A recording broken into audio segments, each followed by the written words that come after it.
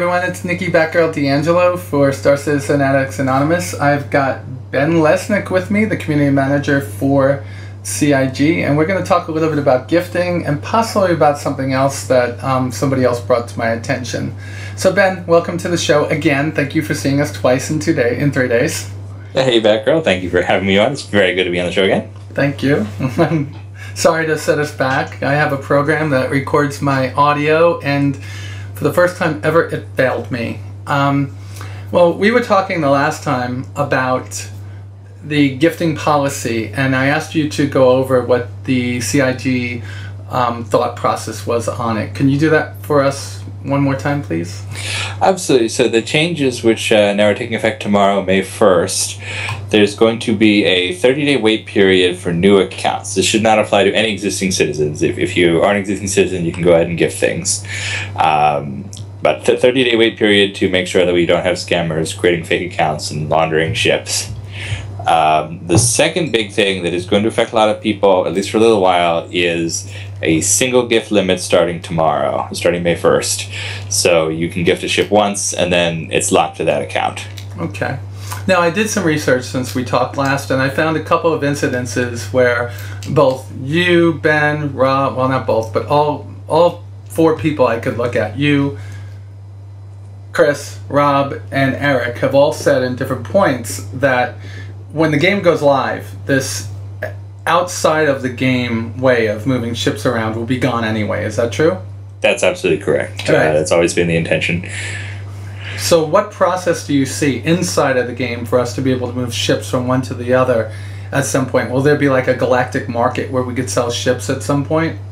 Absolutely. I mean, it's going to be as immersive as possible. There'll be used space car lots and this sort of thing, and there'll be in-game guarantees. Inside the game world, it'll work a little bit differently than it has so far.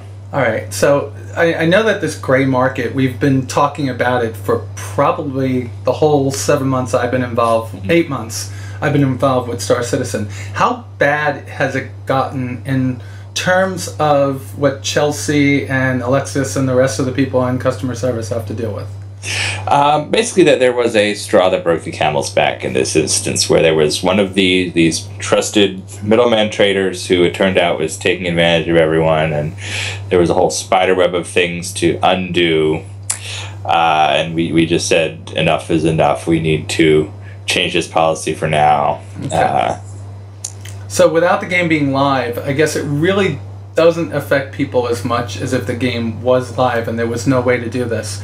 Can you tell us... Okay, I'll let you talk. Go on. Oh, no, basically, I would like to say this is basically as draconian as the gifting limits will be ever. We're already talking about basically a way to reduce this. We have a new web system that Turbulent is going to be developing. I can't give details yet, but we know about all the situations where people would legitimately need to gift something more than once. All these contests, these people who want to share ships, Right. all sorts of things that actually build the Star Citizen community and culture. And I mean, I sat down with Allie and Chelsea and everybody, and we came up with a list of all the situations that are coming up, and we basically said to Turbulent yesterday, this is all the stuff we need to figure out. So that's all in process right now.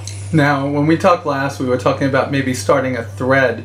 Where can people put their suggestions at this point on where, and what the processes should be in the future? Yeah, hit up general chat. If it's something you don't want the world to see, maybe you're one of those grave market traders, feel free to PM me. No judgment here. Okay. In fact, and I would like to say, we know that a lot of these people have legitimately been trying to help make Star Citizen a success. There are lots of middlemen who are helping people get what they want. They're not taking anything. It's just a few bad apples. Yeah, I've been lucky that when I was looking to upgrade my ships, when I thought LTI meant something, I found people that were legitimate. But, when I think about it, with new ships coming out all the time, I don't know if that LTI is going to mean anything 18 months from now, Yeah, I mean, let me stress again, LTI, not a big deal. Yeah. Do not risk your hundreds of dollars, or do not pay a premium for it. It's a little reward for earliest backers. It's not a game changer. You like how I walked into that one, right? Thank you. Kind of held your hand through it. All right, so the second piece I want to talk about is, this is kind of out of left field. Somebody mentioned to me that somewhere in the website, on the RSI website, it was announced that Chris would allow people to steal corporation funds. I'm sorry, steal what? Corporation funds. Like, say the corporation has a bank and has a lot of money in it, and say it has ships and has a lot of ships, that it would be possible for somebody to infiltrate you, be like that second, like a double agent, and then leave with all your stuff. I've heard this. I think it's one of those situations where people take something Chris is thinking about, they spin it into the worst possible thing, and then it's a big deal to everybody. But Chris is absolutely thinking about ways that people can be infiltrators, they can steal information, they can sabotage systems. That's all in a very early system right now. We're not coming up with a way that people will be able to steal your ships you paid hundreds of dollars for. Thank you. And what about corporate funds? I don't think we know how corporate funds are going to work yet, so I would absolutely say we have not come up with a system where people are going to steal. Basically, there should never be a situation where people steal actual money from one another. That's not what this game is about. Well, I see it as a tier of different things Chris has said over time, and I think that's why they said this. There was a situation where somebody asked a question about, about the great bank heist of Eve, right? 1.8 trillion-esque. And there was something on record of Chris saying, that was that built immersiveness in that game, and what we're looking for is the same type of immersiveness. I could see that. I'm saying that. Yeah, I know you could, and I know you can't speak for Chris. And I know sometimes you guys feel like Chris says things before you guys even know it's being said, right?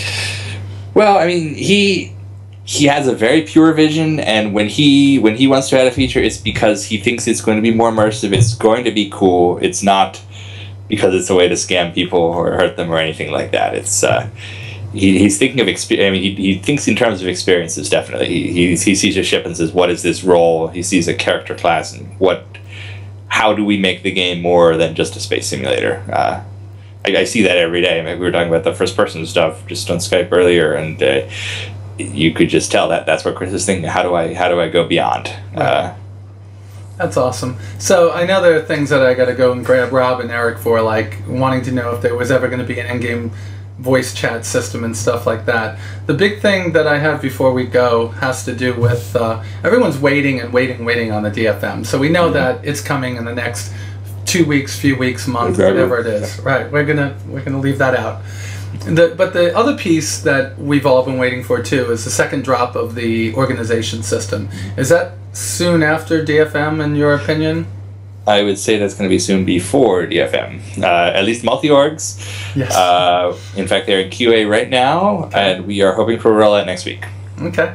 Well, Ben, confident enough to say that, and if we miss it, I'm sorry. But everything's looking good right now in QA. If they get through this cycle this week, then they want to launch next week for multiple orgs. So does it come with a change in like the interface for that we're using on the website right now for organizations, or? Something of a change. We'll have a whole fact about it. In fact, I'm going to sit down with Turbulent on Friday to put that together. Right. If you need help, I could write it up for you. Okay, well, that's all I got for you. Thank you so much, Ben, for joining me tonight. And you go. Oh, no problem.